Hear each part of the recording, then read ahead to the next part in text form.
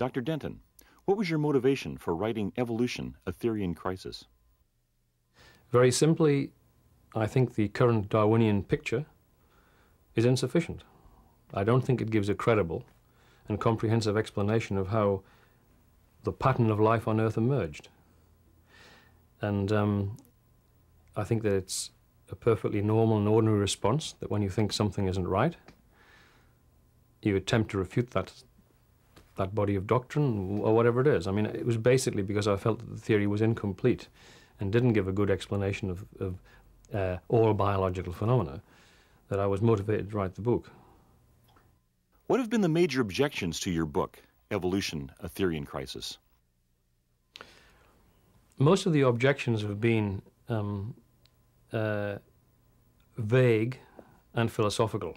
I mean, of the many reviews that I've read very carefully and that I've looked for specific objections, I don't find many specific objections. I mean, most of the objections are that, in fact, this guy's a creationist, or he doesn't believe in Darwinism, he's sort of outside of the mainstream of biology, and so forth. They're not the problems that I have with evolutionary biology, particularly the Darwinian model of evolution, and the ones that I described in the book. I mean, most of those specific problems, and some of them, of course, which have been aired by many authors over the last century, are not really addressed.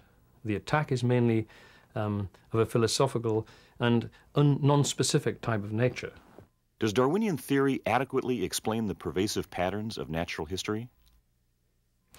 Well, the basic pattern it fails to explain is the apparent uniqueness and isolation of the major types of organism.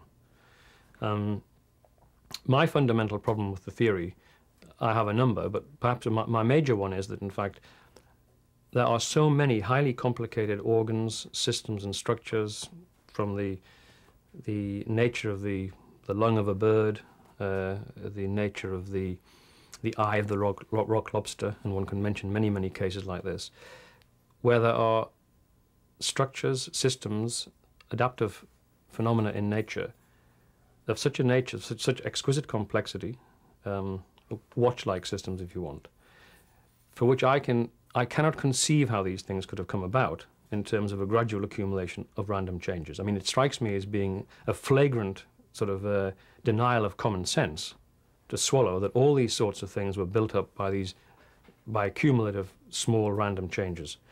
I think that, in fact, something within me, my judgment is that in terms of deep common sense, this is simply a nonsensical claim, and especially when, in the great majority of cases, most of the complex adaptations, nobody can think of any credible explanation of how they came about. And this is a very profound question, which everybody skirts, everybody brushes over, everybody tries to sweep under the carpets. The fact is that the majority of these complex adaptations in nature cannot be adequately explained that their emergence occurred via a series of intermediate forms. And this is, in fact, something which, in fact, as far as I'm concerned, this is a fundamental problem. And the fact that there are so many of these things, for me, okay, there's something wrong with the theory. Common sense tells me there must be something wrong. Is it possible that random mutations in natural processes are insufficient to account for all biological information? I just don't think it's credible that the accumulation of small fortuitous changes can lead to certain of the most complex adaptations we see in living things. I don't think the transformations, for instance, during vertebrate evolution of the various gill arches from fish to mammal, I found that sort of level of transformation generated by small random changes quite incredible. I find highly complicated adaptations for which nobody has ever imagined the intermediates in reality existing. I find that, in fact, in those cases, again, I find it incredible.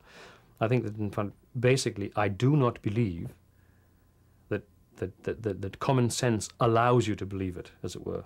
And I think that, in fact, if you were a Martian and you came from Mars and you were shown a thing like the avian lung, and you said, well, how did this come about on Earth? And an orthodox biologist came along and said, well, basically what happened was that reptiles underwent, as all organisms do, slight changes, and slowly, in some way, the traditional in and out bellows lung was gradually converted to the circulatory lung of the birds.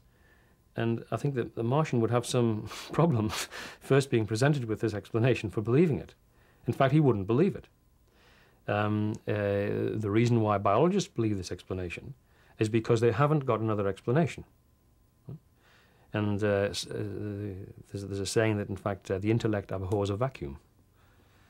But the fact is that that is not the explanation how it happened, and it's incredible. And looked at, as it were, from a Martian point of view, it's obviously absurd. And there is no doubt that in the history of life on Earth, that is not how it happened. It wasn't built up gradually by little gradual accumulations. Common sense, sound and prudent judgment based on a simple perception of the situation or facts. Common sense means paying attention to the obvious. A frog turning into a prince, as evolutionists claim, may happen in fairy stories, but our common sense tells us this does not happen in real life. To try to prove their fairy story, evolutionary scientists confuse the issues by interchanging fact, imagination, and belief without making any clear distinctions between the three. Scientists need to understand they are not the keepers of all knowledge. There are phenomena that exist and function in our world that science cannot explain. Rather than accepting their limitations, some scientists disparage people who, for good reasons, see the world differently. This unscientific attitude is not constructive and hinders the advancement of knowledge.